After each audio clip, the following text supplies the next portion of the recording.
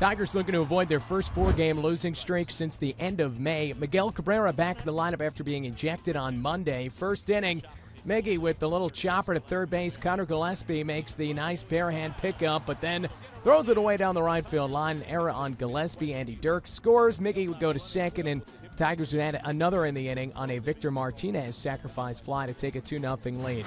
In the third inning, Prince Fielder at the plate, and he's taking the rookie, Eric Johnson, for a ride. Swinging a line drive down the right field line into the corner. How deep? And that ball is gone. A home run. How about that? Line drive. It just kept going. That's a bullet off the bat of Fielder. Home run number 23 gives the Tigers a 3-0 lead in the third. WXYT on the call, and Terry Hunter had some fun with his boy Prince Fielder. Later in the inning, 2 men aboard for Omar Infante. Hits it to third. Gillespie bobbles it, and then the throw to first. Paul Konerko can't handle it. It's an error on Konerko, and the inning continues. Next up, Alex Avila. Here's WXYT. There's a swing to soft line drive into center field. A base hit is going to drop. Martinez in to score. Kelly right behind him. The error by the White Sox keeps the door open.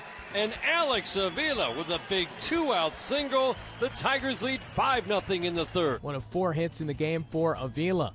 Now 6-1 in the top of the 5th. David Percy on for Chicago, facing Austin Jackson. And guess where Jackson's going to go?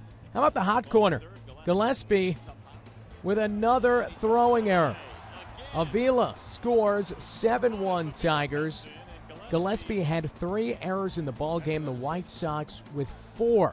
In the bottom of the 7th, Rick Porcello throwing a gem. He strikes out Leori Garcia, and in the 8th inning, gets Alexei Ramirez to fly out to center field. Austin Jackson will track that one down. Porcello retired 14 straight batters by the end of the 8th inning. Bottom 9, that streak is gone after a walk and then a double play, and Porcello strikes out his former teammate, Avisail Garcia, to end the ball game. Porcello with his first career complete game as the Tigers win it 9-1. Porcello allows 1 run on 7 hits while striking out 5 for his 12th win.